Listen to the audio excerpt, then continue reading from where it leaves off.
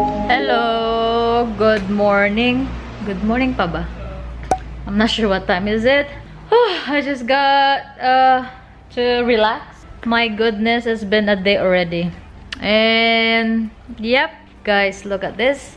I finally took out all the boxes out of this area. So ito na siya ngayon. Taran! And before it was crazy pile, a lot of boxes here, and now it's super clear.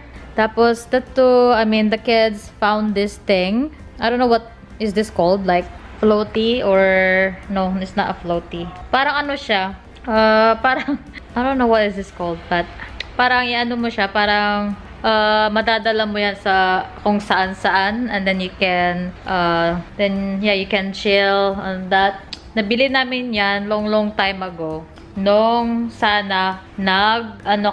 nanaad kami sa Camigan, but it never came. I mean, it came so late, so madami pa naman yung binili namin, and yeah, hindi namin siya nagamit.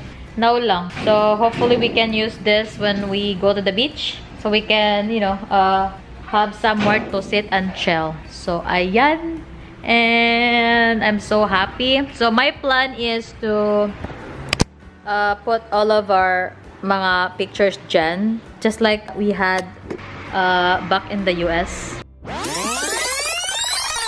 So yeah, yan yung plano ko dyan. And I was thinking to move the tawag nito, yung desk table ko to here. It was already here before, but then I moved it to there, and now I'm gonna move it back here again. So yeah, we'll see. Kasi it's nice naman nga mayroon siyang clear area, and then the kids can do whatever here, or we'll see. But I think the computer would be a good space in here. Kasi super super cluttered dun, and the kids play in there, and yeah. So yep, and what else do we do? The two boys, the two tito, are busy outside. They are, ayun yung ginagawa nila. Oh my god, it's super sunny na. So yun yung ginagawa nila. Inaano nila yung yung sa my gate. Mommy! Inaano nila ng concrete. Where's Tina? Okay, let's go inside na. Inside. Where's Tina? Tina? There's somewhere. Remember, you play with LB, because boys and girls and girls. Hoy! In here lagi kayo sa, it's not in there. I think they're hiding somewhere. Come on, let's go in the bedroom. Because it's hot na. Come on. Ito na mga bata. Oh no. Dakuan. It's dying. So I have to change the battery. BRB. I'm back. And pinapanood ko yung mga the two boys on my phone. And oh my goodness, guys, I am so happy today kasi again, Taso sent me a message na yung Ford send him a message, tapos finorward ni Taso na yun nga, yung unit is finally here in Bohol. Oh my goodness. I am so excited. And kaya nga yun yung ginagawa ng mga brothers ko para hindi siya maano ba, kasi daw parang parang hindi talaga siya may parang hindi siya maano, guys, even though it's a car. Muti ko na siya mention. So yeah, yun yung ginagawa nila para smooth yung pagpapasok at pagpalabas. So ayun, and I think they're talking now about the payment, and then I think it's saying na of course it's going to release pag once na cleared na yung payment. So I have to wait for a couple of days, and yeah, and they will deliver it to this place. And yep, I am getting excited. That is the chika for today. And what else? What else is the chika? Taso is trying to go to Chicago kasi he wants to file to get his Greek citizenship. I think he will be going to Chicago in the next couple of weeks with his dad kasi siguro need yung dad niya, and need siya i-file, and then yun, para ano daw, it would be so easy for us whenever we can go visit Greece. So yeah, that's another chika. But we're not going to Greece sooner. Para ano lang siya ba, pang in case in the future, we never know. But I think Tassa's been talking about us going to Greece, and then we probably going to stay there for a couple of months. And that's why need siya ng gusto na niya i-file na niya ngayon yung citizenship niya, kasi it would take a couple of months then. So para while we're waiting, the next thing para it's easy. So yeah, and yep. And what else? I deserve some drinks. I am so how about the other one, kasi hindi ako marunong dito. I really badly need grocery, and I've been waiting for that kasi I will go aisle to aisle in the supermarket. And I will take my time. I think you can go out, you can bring anyone with you, I think. I'm not really sure. Pero pag meron kang sasakyan, but with the bike, it's hard kasi I usually go with the brother. Pero it's prohibited. Bawal ang travel, bawal yung angkas, yung back riding. No, it's not allowed. So, which is crazy. And madaming nagdi-disagree, but it's the government, so you have to follow. So, yep.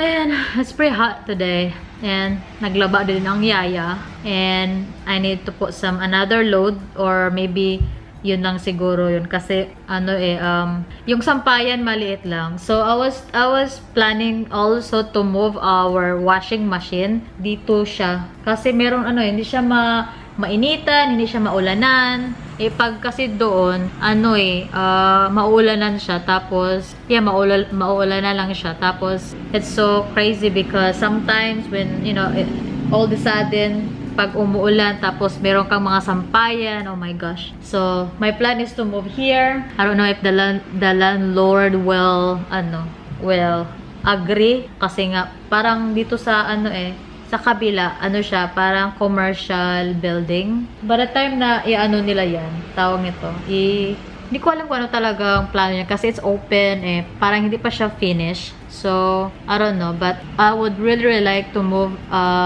yung laundry here, para hindi para hindi hassle pag naglalaba kami, pag nagsasampay. That's what I mean. And that's also where I put the 2 bikes, kasi nga init-init, walang masilungan. So yep. And also later today, yung pag hindi na siya masyadong mainit, I'm going to have the 2 brothers move yung swing set na mga bata, tapos yung picnic tables. So we're gonna do some rearranging sa labas para ready na siya, guys, sa sasakyan. So yep. How you guys like my red lipstick? Para para hindi mukhang pale. So bidarids ang katapat. So cheers, guys. I need some drink. I deserve a drink. Cold drink. Ito na lang yung madami pala. Akala ko ito na lang. So madami pa di ay. So yep. Oh my goodness. So this is a flavor lemon.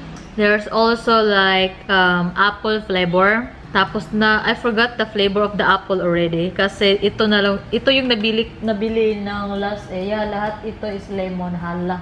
So siguro nagtataka yung mga yung panglaw delivery na hindi na ako nagpapa-deliver sa kanila. Like especially this month, kasi si Junior yung pinag-grocery ko this month. So ayun, siguro nagtataka sila. Kasi okay lang din, pero parang gusto din ni Junior last time, para daw makalabas din siya. So ayun, siya na lang yung nag-grocery. Tapos ang ginawa niya, nilagay niya yung mga grocery sa nag-hire siya ng tricycle. Tapos yung tricycle lang yung nagpa-follow sa kanya, kasi hindi niya mabuhat naman pag nasa bike lang. Okay lang yun kung meron siyang angkas. So yun yung ginagawa namin before, pero madami-dami din yung pinabili niya. So need siya ng tricycle. So Yep. Oh my gosh, so sounds so quiet. The two girls, I let them go play outside, and the two boys is in the bedroom. Nagwa-watch sila ng on my phone. And I just talked to Taso also. Yun nga yung sabi niya, and then he's so tired. He has a big day. Madami din siyang ginagawa. He's got like 2 weeks left before 66 is open, and he's pretty busy kasi madami siyang tawag nito.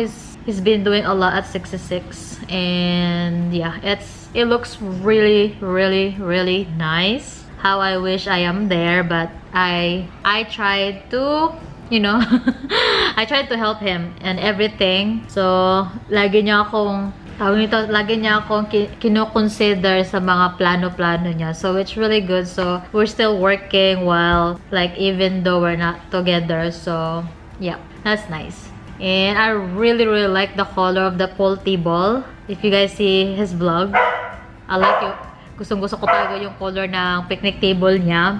So that is probably what I'm gonna do. Magpipintahan ko din yung picnic tables namin sa labas. And that picnic table, guys, and yung picnic table sa 66 is the same. So yun yung sabi ko sa kanya na ano, what's wrong with subscribe? Maybe it needs to go party. Let me wait a guys. Alright, back again. So what I was saying, where am I? Ano ba? So yun nga, I think I was saying I'm gonna try to paint the picnic tables as well, like the same color, or I don't know. Or maybe blue lang siguro, kasi I like blue color. And also I'm going to paint wait, I'm thinking to also paint the kids swing set. And I don't know what's the color of the swing set, but I already know the color of the picnic tables. Tapos bibilian ko din yan ng umbrella, pero hindi talaga ako din kasi hindi ako makalabas. So that is already my list once I have a car. So I already have that in the list. So yun yung plano ko para naman maganda, kasi I want to be more outside. Kasi yung mga bata gusto nila sa labas, and yeah, like sit up in there, like their play area. I mean, well, also hindi siya flat. So I was thinking to put some, yung tawag dito, yung inflammable na pool para sa mga bata. Pero the problem in there is too rocky and hindi siya balance. So I don't know. Siguro ilalagay ko siya dito sa kilid, sa kabila din. But it's too far. So yeah, we'll talk about that more. And yeah, I can't wait kasi nakaplano na yan, nasa listahan na yan siya. So yep. And siga-siga guys, one at a time kasi mahina po ang kalaban. And yep, I think that it is. I'm gonna finish this drink, and I woke up super early again kasi yesterday we went walking like back and forth, and then the kids asked to go to the beach. So yun kahapon, pumunta din kami sa beach, and then I thought we're just hanging on, chilling in there, but nope, they went swimming. So after that we came home, lunch, and then I passed out, and I passed out the whole day. I mean, you know, after lunch, and that was like 1. Then I woke up mga 11 p.m. So I've been up since, and I'm getting tired, and yeah, I'm gonna take a power nap and I'll call it a day. That is the plan. So anyway guys, thanks for watching. Thanks for hearing my blah blah blah. It's always so nice to see you here. If you guys are new here, make sure to subscribe, hit that red button, and join the VFam. Make sure to hit the like button as well, and turn on notification on so you will be notified whenever we are uploading a new video. And thanks again. God bless, and we'll catch you next time. Ciao. Love you, babe.